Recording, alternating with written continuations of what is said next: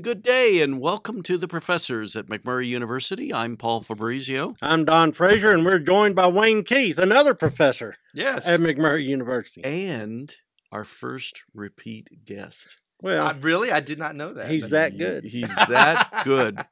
And y'all birdwalked him last time, so this time he gets to actually, tell some important stuff. That's right. That's right. We had fun, though. We did. And at that time, we had you weren't here, Don. Correct. So we had a guest host then. Mm-hmm. See, I'm here to keep everybody on track. He asked some really good questions. So. He about did. Movies and stuff. It was great. Yeah. So we need to just remind everybody who you are. So, So Keith, take it away. Okay. Keith. No, Wayne. My name is Wayne Keith, and I'm professor of physics and astronomy here at McMurry, and I've been here since 2006. And before that, I was teaching at Angelo State. Before that, I was at the NASA Goddard Space Flight Center for a postdoc. Dang. And NASA Goddard Space Center is in Greenbelt, Maryland. Okay, very good. And you call yourself a space physicist, is that correct? That's right. So we distinguish space physics from astronomy. The quick and dirty way to do it is if you go there with a satellite, it's space physics. If you look at it through a telescope, it's astronomy. It's a little bit more subtle than that, but that's quick and dirty. Do you ever use a telescope then, or you just not Actually, into I'd it? never used a professional grade telescope until I came to McMurry. And McMurray's part of the National Undergraduate Research Observatory, NURO. And so when they were interviewing me, they said, "Hey, we're already members of NURO." And Rick Thompson was here before me. He had gotten us in on that. And when Joe Christensen was interviewing me, okay, well, if we hire you, would you be able to take students out to the telescope? And I'm like, sure, because I'm wanting a job, right? Yeah. Where is this place? Flagstaff? Where's Flagstaff? Let's do that. And what's a telescope? Right. So I mean, I'd taken some astronomy courses because at Rice as a graduate student, it was at the time the Department of Space Physics and Astronomy. They've since merged with physics and become just physics and astronomy. But when I was there in the Department of Space Physics and Astronomy, they made sure that no matter which track you were on, you took some of both. So the astronomy guys took some space physics, and the space physics guys took some astronomy. So I did have enough astronomy that I could, fake it till you made it. I could fake it. So, but I've taken students out there like 6 or 7 times now, so it's gotten to be kind of pretty regular thing for me now. That's cool. Okay, that's a pretty nice facility out there too. Yeah, it's really neat. It's a cool trip. It's nice because a lot of other research grade telescopes, even if they allow undergraduates to use it, there's always like a babysitter. There's somebody who works for the observatory who doesn't really let you do anything on your own. But for better or for worse, they just, after the first night, they have somebody to kind of make sure you know the ropes. And then they just turn you loose. They give you the keys to the observatory and say, okay, do what you want to do and be sure you lock up when you're done. Wow. Turn everything off. That explains the fingerprint on all the photos they're taking.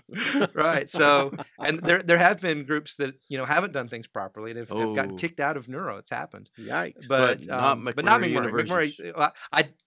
I did mess up once. Yeah. This was not my most recent trip, but the trip before last was like 3 years ago. It turns out that, and I knew this, I just wasn't thinking, if you point the telescope too far north, it can actually get stuck. And that's because it's a double fork mount. So it's instead of just having like this with the mount and you can swing all the way due north, it has a double fork, so you can't point it due north. And you tried to do that. It was partly cloudy. We were trying to find a guide star because we had messed up the pointing accuracy. Didn't know where it was, and so when you do that, you have to find a guide star and then look through a little finder, which is basically just a regular sized telescope mounted to the side of the big telescope with just an eyepiece, and look through that and just manually drive it and steer it until it's lined up with the guide star. Then tell the computer this is what we're looking at. And then the computer knows where it is again, and it can automatically point to stuff. And so every time we'd find a bright star to try to fix the pointing, the clouds would get it. And so we just were scanning the sky and like, okay, look, how about that one? And so we pointed to that one and we just weren't thinking. And it was just right at the ragged edge of how far north it was supposed to be able to point. And it turns out there was these little weights, that you have to get everything balanced. One of the weights just happened to get caught on the upper half of the mount, and it got hung. It got It hung. got hung. And it got, Is that and like I was, a hung telescope? It was then? a hung. So I first I did, there's obviously an all night guy on call that we call if we have trouble. So I No. call Ed, and he was like, well, try doing this, try doing that, because when it's real close to the limits, it goes extra slow because it knows about where its limits are, but it doesn't know every possible orientation and every possible little doodad hanging off the telescope. That might run into something. So he had me try a few things, and we didn't have any luck. And so he drove out there. Luckily, he doesn't live that far from the telescope. But it was like 1:00 in the morning. So I did feel bad. He drives out there, and we mess around with it for a while, and we still couldn't get it fixed. He said, "Well, there's in the motor. There's this little clutch, basically that's designed to brake before anything else breaks." And so that's probably broken. And the one of the regular Lowell maintenance guys will have to come out and fix it. But it was Saturday night. So the next day was Sunday, and it was our last night observing. And so I'm like, please, please, please, can they come out on a Sunday and fix it? Because we hadn't gotten any data the whole year, that whole run, because of both clouds and technical problems. And so much to my surprise and delight, the guy did come out on Sunday. Nothing was broken. He said all he had to do was take the cover plate off the motor, hit it with a hammer. He turned the gears and by use some duct tape. Right. No, he turned the gears by hand. Just to get it unstuck, and then he said everything started working again. So it was an easy fix, but I definitely learned a valuable lesson that you can't get too complacent. Because after several years of coming out there, I thought I knew what I was doing pretty well, but okay, that was my big oopsie. And they've invited you back, and we did come back. We went back just last month. We were there. I Okay. had 7 students there. It's the biggest group I ever had, and we did not get one lick of science data. Wow. First time in all my trips that we didn't get any science data because they had just finished recoding the telescope the week before. And so they had never used it. They hadn't started using. So the first night the guy comes out, this is the same guy, Ed, and he's helping us focus it because, they'd taken the telescope all apart. So the focus was completely messed up. And he thought that he discovered some weird problem with it jittering back and forth and making the images what they call dog bone, where it's like there's two-star images with a streak in between. It turned out it was just still really out of focus, but he didn't realize that. So we spent most of the week trying to get the Lowell maintenance guys to come out and fix it. But of course, they were coming in the daytime, so they couldn't really do any testing. So then at night, we would run tests for them to look at the next day. And then we also were having, because it's, August is monsoon season, which was discovered is not the best time to go to the telescope. So we had, really bad weather. Some nights we didn't even get to open the dome because it was raining, or it was just like super socked in, cloudy. And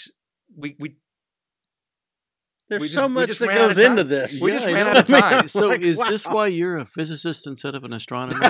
Yeah. Because then you don't have to worry about it. You use satellites. With satellites, you definitely don't have to worry about terrestrial weather. There's still cloudy nights. There's still space weather. There's the solar. What do you mean there's space weather? There's space weather. Space weather. Okay, you're going to have to explain space weather. Okay, please. So in fact, that's actually part of what I study is the interaction between the solar wind, which is particles streaming from the sun, and the Earth's magnetic field.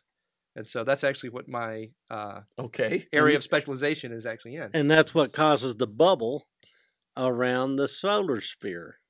Did I say that right? Yeah, it's heliosphere. It's called been studying right. The edge of where the solar wind basically interacts with the interstellar medium is called the heliopause. So the heliosphere, but you're right. The heliosphere is the sphere of influence of the sun, which basically is how far our solar wind goes, the sun's solar wind goes, before it runs into the surrounding, gases of interstellar space. And the edge is it like a soup? It's actually of course super low density. If you just were looking out the window of your spaceship, it's just space, right? It's just so space. You're not talking about things you would see. No. There are things you can measure. Right. So the solar wind has a density of about 5 atoms per cubic centimeter. So cubic centimeter, just think of a sugar cube. Right? Okay. So in the volume of a sugar cube, 5 atoms. That's better than the best laboratory vacuum on the Earth. If you have a really high vacuum system, in some vacuum chamber on the Earth, it's not that low a density. It's going to be probably several times higher density than that. So it's very, very low density. It's basically a vacuum, but it's not nothing. It's not nothing. Is there something? Is there nothing? There's no place we know of in the universe that there's really, Nothing. really, really nothing. Even intergalactic space has some particles, but the densities there are going to be even lower, maybe a handful of particles per cubic meter instead of per cubic centimeter. So the densities get so low that for practical purposes, you could call it nothing, but it's still not nothing. And there are some ways to detect those super low density. Those voids. Yeah. So, but the solar wind is really interesting because even though it's really low density, it's moving really, really fast, 400 kilometers per second. That's pretty fast. How fast it's moving from the sun to the Earth. It comes off the sun. Yeah, it's basically, you can think of just the outer layer of the sun just sort of boiling off into space over, And so we can ride that, right, to go places? There are things called solar sails that can basically it's like a big giant, mylar sail that can use that to gain velocity, but it's very slow, obviously. But since there's no drag, then even a really, really low thrust is enough to get you going really fast eventually. Okay, we're going to have to stop you. That's a drag. Yeah, we got to go to this break. Bear Leader Tours. Where will Bear Leader Tours take you? Everywhere.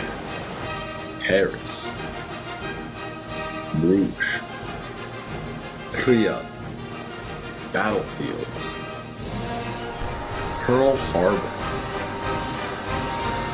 Pacific beaches, New Orleans. Join the adventure.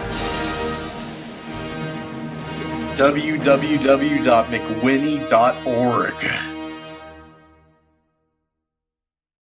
This portion of the show is reserved for advertisements. If you are interested in filling this portion with ads for your business, please call 325-793-4686 or email director@tfhcc.com. This portion of the show is reserved for advertisements. If you are interested in filling this portion with ads for your business, please call 325-793-4686 or email director@tfhcc.com. This portion of the show is reserved for advertisements. If you are interested in filling this portion with ads for your business, please call 325-793-4686 or email director@tfhcc.com.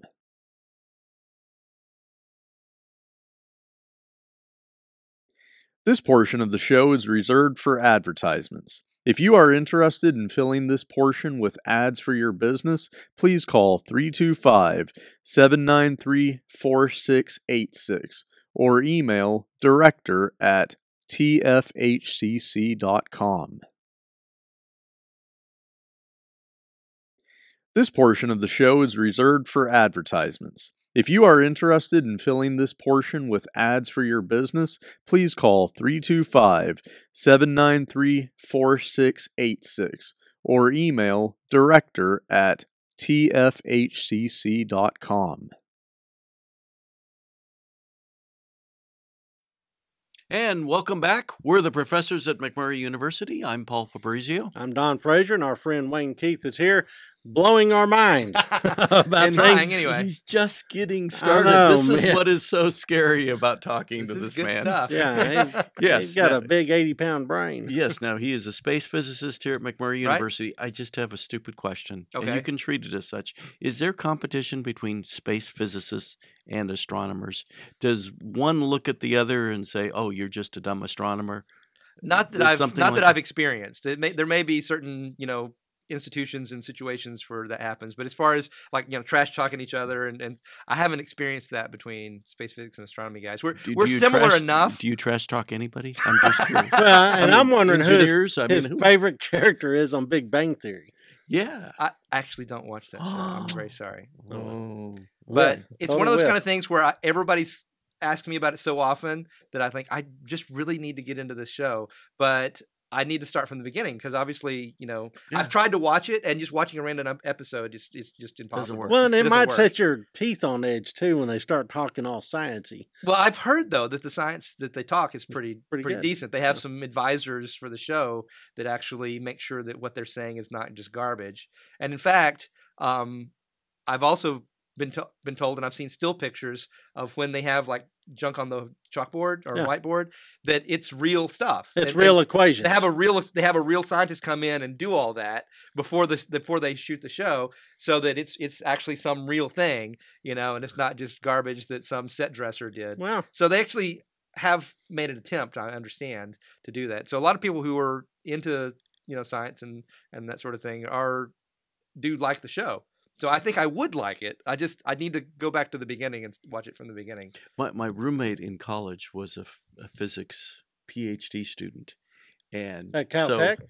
No, he was at USC, Oh, where USC? I was. Okay, yeah. And he was in laser physics, and it so much reminds me of living with him. The show really strikes home for me. Right, so. right. Well, speaking of stuff that I haven't seen, Okay. what's Okay. dark matter? Dark matter. Well, you're not alone because nobody's seen dark matter. Okay. So there. And in fact, that's how it got its name. I just assumed that was the interstellar medium. No, the interstellar medium is made up of mostly hydrogen gas, and we can totally see it. At least at certain wavelengths, it actually will either give off light or absorb light so that we can tell that it's there. And that's kind of the froth at the edge of the heliosphere. Right. The froth.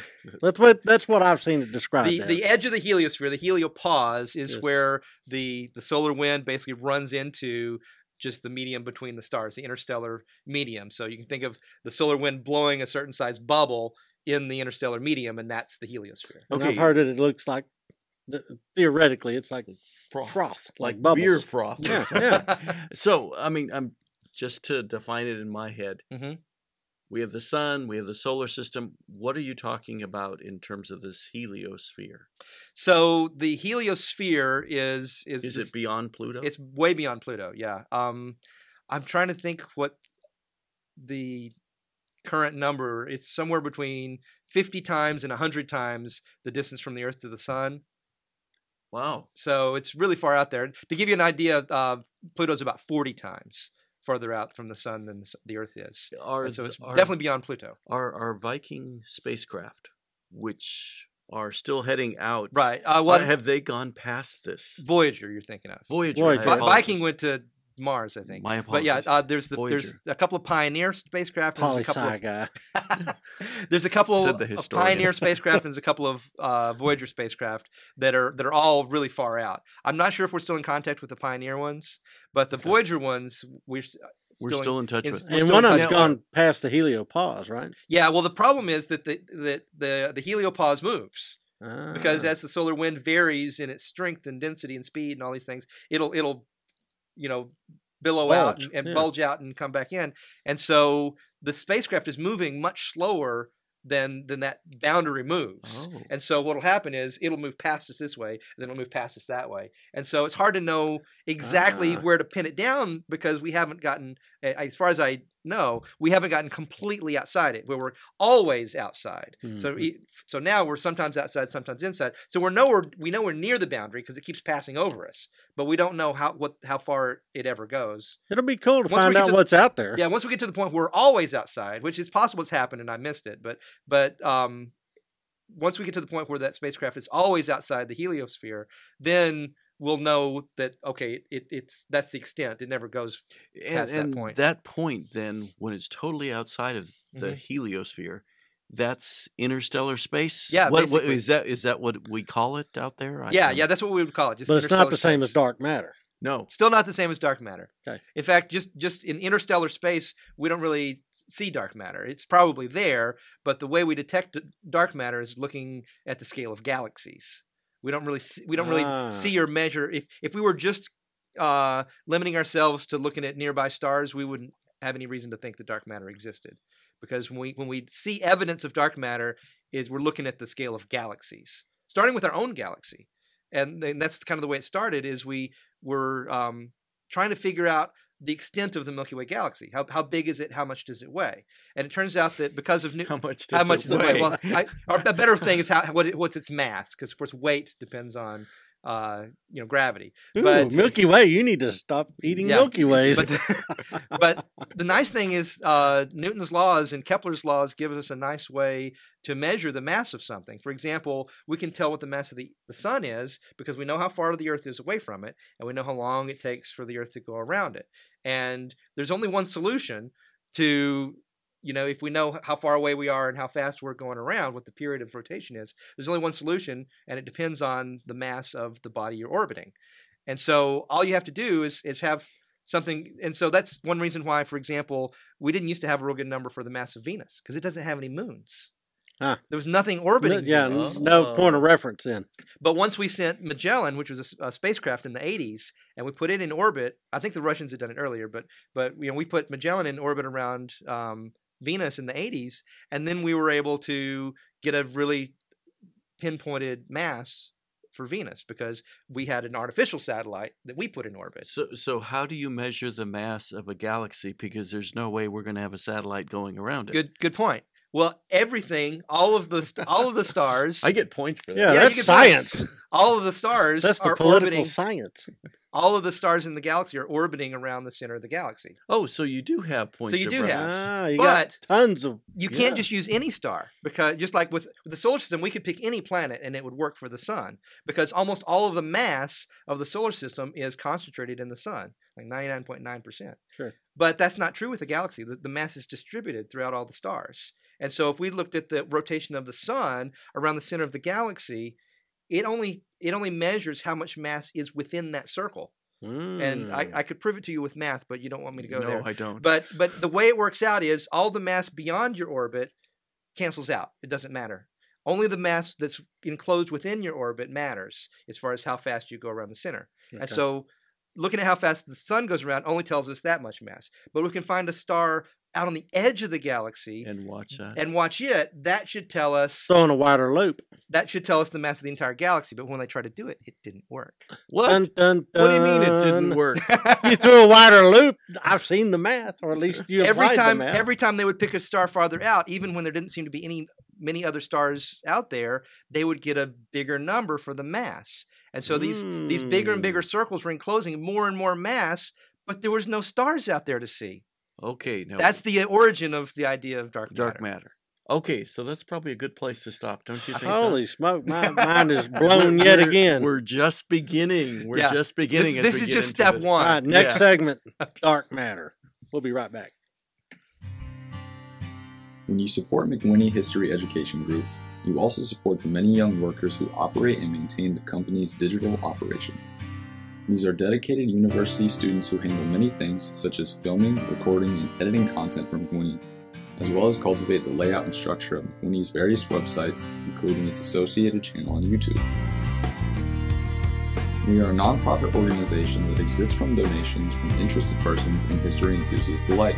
Donations enable our students to obtain a higher education, job training, and career bolstering skills. If you would like to donate, please visit us at www.mcmurry.org and click on our About Us tab to learn more.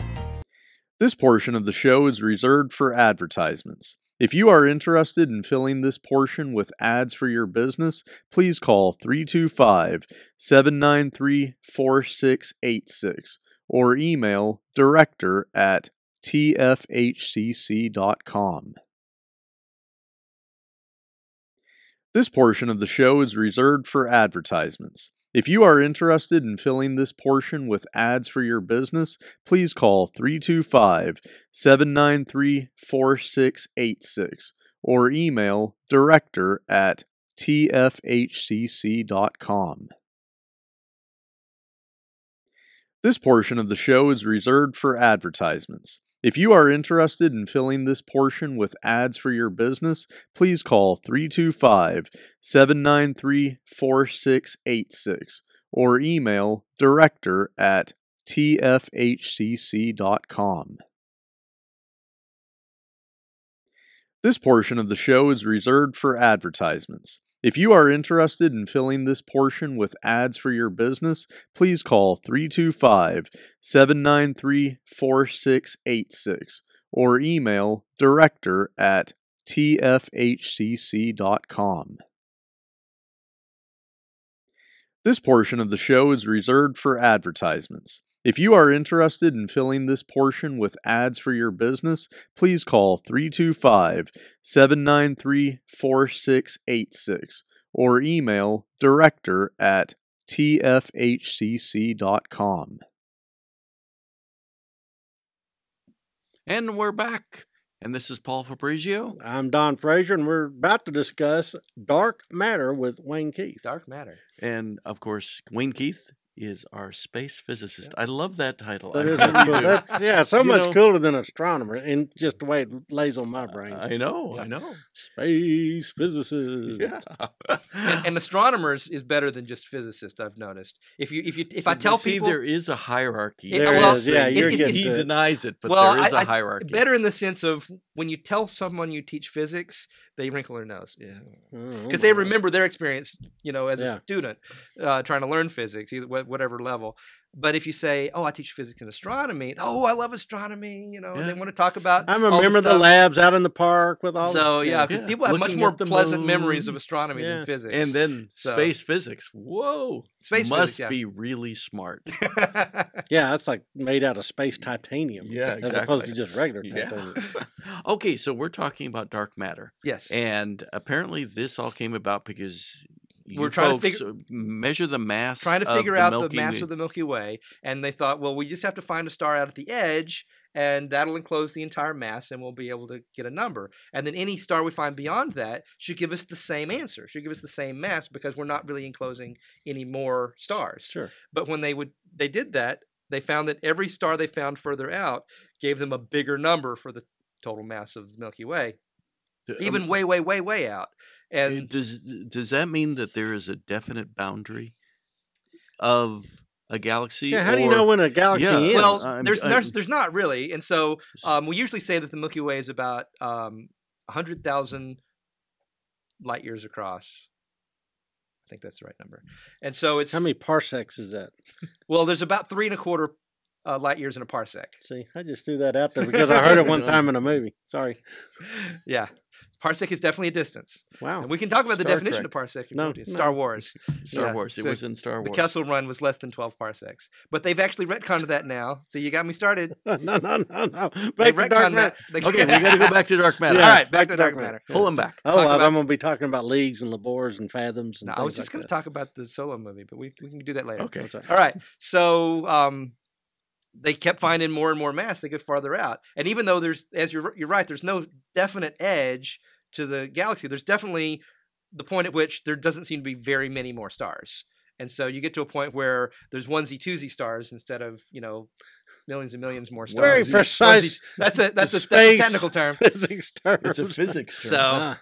So they couldn't figure out why was there more and more mass, even though there weren't really that many more stars being enclosed by these orbits. Okay. And so they said, well, there must be some kind of matter we can't see. It's And probably dark. the dark comes from the fact that it doesn't seem to emit any light in any wavelength. It doesn't seem to absorb light in any wavelength. And so it's basically invisible, but yet it has mass because the more of it we enclose, the more mass we get for the answer for the mass of the Milky Way. And so anything that has mass is matter, and anything we can't see is dark, so dark matter. But you can't see it. Right. You can't measure it. We can measure its mass, right? because you- it's but you- it's but the there's- X in the equation for Yeah. But there's no proof that it exists except that it has mass. Yes. yeah. So but it's there- something. There's missing mass that we can't account for with the visible matter that we see. There's more mass than the matter we see. And so the extra matter we can't see we call dark matter. And I agree with you, if this was the only evidence, That seems really shaky. Yeah, I hate exactly. to say it. and I would question whether your calculations and are you're correct. not alone. There was a lot of people who said maybe we just don't understand the strength of gravity. Maybe at these large scales and these large distances, the whole gets weaker with 1/r² thing. Maybe that breaks down. Maybe it doesn't work. And so people came up with alternative theories of how gravity gets weaker with distance over really long distances to try to come up with an alternative explanation. And if this was the only evidence we had, then I would say they had a good point, and that may well be the answer. And for a long time, the only evidence we did have had to do with the total mass of a galaxy being more than we thought. The next one came about when they started looking at clusters of galaxies. So you have clusters of galaxies, multiple galaxies interacting gravitationally with each other. So you can think about two galaxies orbiting each other. Yeah, right. It happens really slowly, but we can measure, their speed and their distance, and we can calculate the mass using that method. And when they do that, looking at how galaxies interact with each other gravitationally, they get the same answer. There's more mass. Then there should be. Like 10 times more mass, a lot more mass. Wow, I mean, a lot more. Yeah, that's not just not just like a little bit of error, but just like 10 times more than what they thought should be there, because looking at just the stars. Dang. Okay. Then that would make you kind of go, what? Yeah. And so, but still people were thinking, well, maybe the mass of the actual stars you see, maybe it's just stronger than we thought it should be, right? Maybe the math is wrong and the gravity is stronger. And so as long as the gravity was centered at the same point, the center of the galaxy, but just stronger, then you could make a case that maybe we just don't understand gravity. Mm-hmm. But then came something called the bullet cluster. Okay. When are we talking about this happening? Well, as far as when these discoveries were made? Yeah, this bullet cluster. And the bullet cluster, I think that's pretty recent, last 20 years or so. Okay, so we're talking stuff that just occurred since we took astronomy in college. Yeah. Now the idea of dark matter goes back, I think, about almost 100 years. So the idea of dark matter is pretty old, but that was when they were first doing these trying to figure out the mass of the galaxy things, and it wasn't really in the mainstream yet, even among astronomers. It was just kind of this outside, like, here's a weird thing we don't really understand, but nobody had really. Dr. Poindexter's down the hall doing some weird stuff that no one cares about. Yeah. So it got to be more of a mainstream idea in part of the last 50 years or 40 years. Okay. And then there's been new information and better techniques and better evidence that's just in the last 20 years. Okay, so tell us about this bullet cluster. Okay, so the idea of the bullet cluster, it's actually two clusters of galaxies that in the past, of course, these things are all so big and the interactions are so slow that everything we see in the sky is basically just a freeze frame in time. From a couple of billion years ago. Or at least a few million years ago. So it's sometime in the past, and I'm sure that somebody who's studied it could tell you how long ago, but I couldn't. These two clusters pass through each other. Now, the individual galaxies missed, because even though galaxies are really big, the distance between them is many times bigger than the size of the galaxy itself. And so the clusters can pass through each other, and the individual galaxies mostly don't crash into each other. They just pass near each other, right? So the two galaxies cross through each other, but the gas, the intergalactic medium between the galaxies within this cluster, that is basically the size of the cluster. And so they did crash into each other and slowed them down. So you have these two gas clouds passing through each other, and they get slowed down by the collision. And so what they looked for was gas hitting gas. Right. Actually slows things down. Yes. That's amazing. Yeah, and this is super low density gas, but we're talking scales of millions of light years across. And okay, so it's big. It's big. It weighs stuff too. It's big. Yeah. Okay. Yeah, and go ahead. In fact, even though you think about the galaxies as being where most of the mass is, it's not, because even though this gas is really thin, there's so much of it because there's so much space between galaxies that the gas actually has more mass than the rocks and the little burning torches and the stars and stuff. Okay. And so this gave them a way to study because most of the normal mass was in the gas that had been slowed down and was still kind of in the middle. But the dark matter, we thought, should have done like what the galaxies did and just passed straight through. Yeah. And so they looked they did a technique.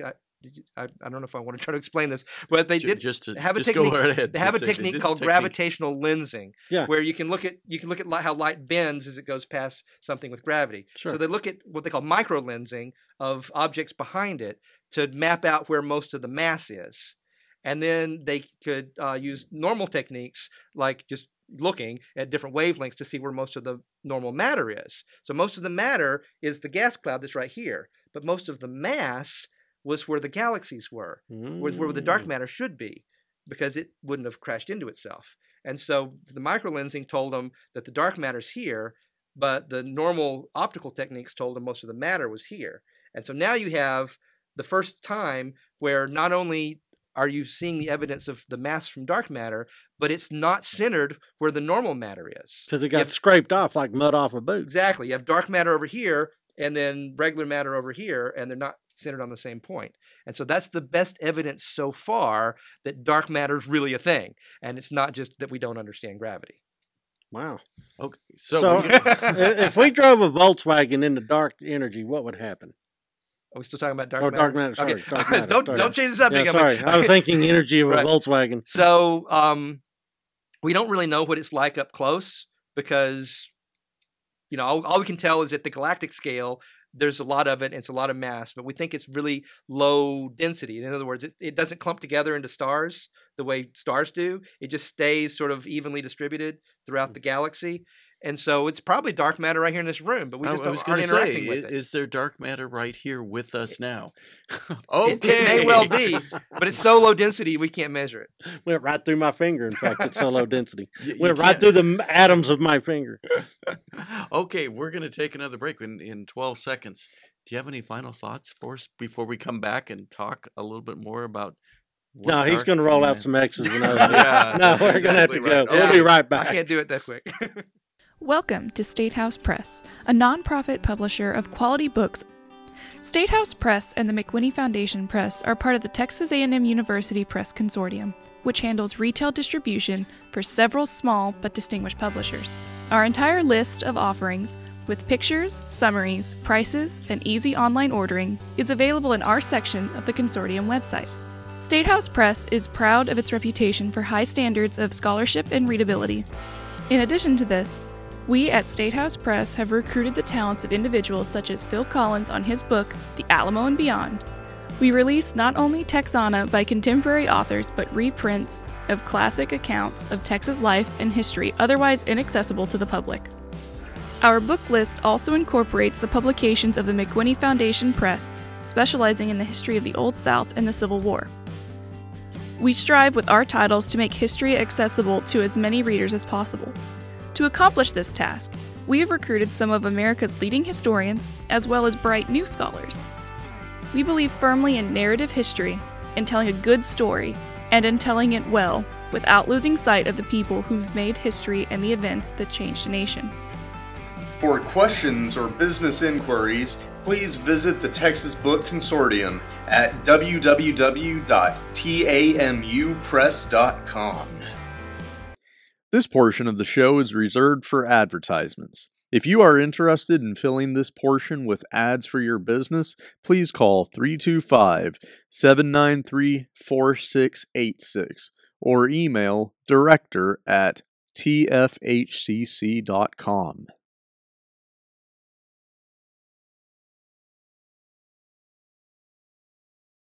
This portion of the show is reserved for advertisements. If you are interested in filling this portion with ads for your business, please call 325-793-4686 or email director@tfhcc.com.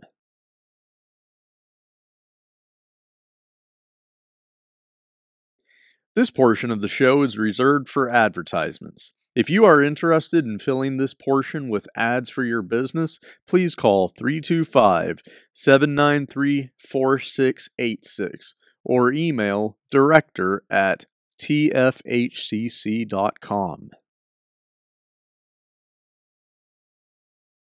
And we're back again, and I'm Paul Fabrizio. And I'm Don Frazier, and I'm also slightly confused. No. Yeah. Why, you're still looking for dark matter, Well, right? I mean, this dark matter thing has got me all kerfluffled. It's weird. Yes, Wayne Keith, space physicist, McMurray Space University. physicist. Yes. Is that what you have on your business card, by the way? No, it just says professor of physics. Sorry. Okay.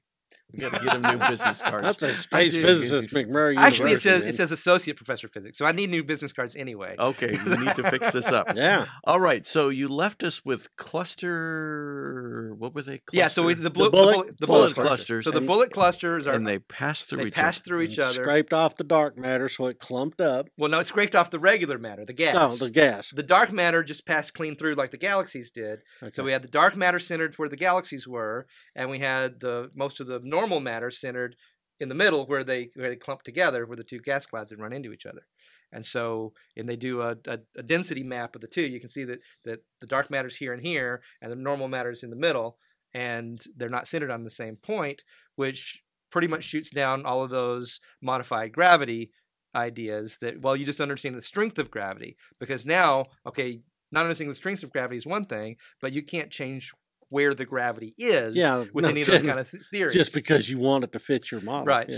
So that's the best evidence so far that the dark matter is real and that it's really something. And we actually have some ideas of what it might be, you know, when they do these particle colliders. And I'm not a particle physicist by any means, but you know, they do the high energy particle colliders, and like the one in Switzerland, like the one they were going to build in the superconducting Texas. super collider. That's now a mushroom farm. Yeah, yeah.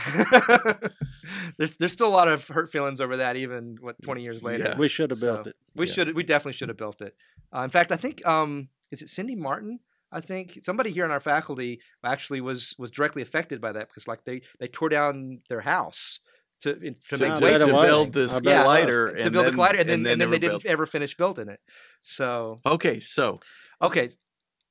so we were at the point where we were pretty sure that dark matter is real, because we don't have any other explanation for the bullet cluster. Okay, hang on, he was about to tell us what it's like. I want to know if it comes in a variety of flavors. Okay, we don't know that yet. Okay. But what we do know is from these particle colliders, these high energy particle colliders, we know that there's lots of types of matter that are not just protons and neutrons and electrons, right? Because when they do these particle collisions, they see all these exotic particles flying off that are created in the collision, and then they don't last very long. They go away. And so the idea is, that'd be like a muon or something. Yeah, like those that? kind of things. Okay. And so at some point, a muon is basically like an electron, but it's just heavier. It has more mass. So it's weird. The idea is maybe we can find one of these exotic particles that has the right properties and also doesn't like go away immediately. And they have a name for them. It's actually kind of funny. They call them WIMPs. WIMPs? Yeah. And so a WIMP is a weakly interacting massive particle. That's a generic term for this type of particle. Okay. And we have discovered some WIMPs. I couldn't name any, but because I'm not a particle physicist. There's some WIMPs, all right. We've all known some. But if you can find one of these weakly interacting massive particles that also has a long lifetime, that doesn't just go away right away, then that would be a really good candidate for what dark matter is actually made of. And so by not going away immediately, we're talking about it has a shelf life of a nanosecond. Well, I mean, in order for dark matter to be a real thing, it has to have been around since the Big Bang, I think. Is the idea. So it has to have billions of years shelf life, just like normal matter. Okay, not like those WIMPs. Not like, because most of those exotic particles they find, they just don't last very long. Flash. So I just want to make sure I understand. You're looking for the WIMPs then to learn more about dark matter, right? Well, if we can discover a WIMP that has the properties that we need dark matter to have, then we could say, well, let's try to figure out if that would fit the bill. Would that work as dark matter? Okay. So what percent of like a galaxy is dark matter? What percent of our galaxy? I want to say it's like 90% of the mass. If you're just looking at regular matter versus dark matter.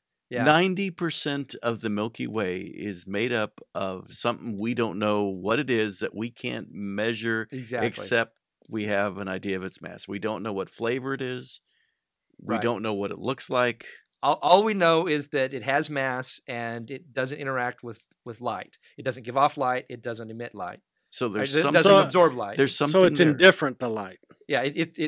And the weakly interacting part of the WIMP is it doesn't absorb or emit photons, light. So that's the weakly interacting part. The massive just means it has mass. In the area between the galaxies, is there dark matter there? Yes. And how much of that is dark matter? We think that dark matter, again, we can only kind of map it out by doing like this gravitational microlensing kind of stuff and try to map out where the gravity is. But it seems to be concentrated wherever galaxies are. And so, in fact, there's one idea of the way galaxies formed, that the dark matter clumped up first after the Big Bang, and the regular matter sort of gravitated literally towards where the dark matter clumps were, and that's why galaxies exist, is because they coalesced around the clumps of dark matter.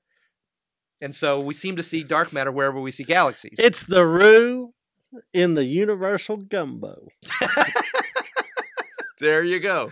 That's now I can understand. Now it makes sense. I understand. Once it's in terms of gumbo, then it's all That's good. right. Okay.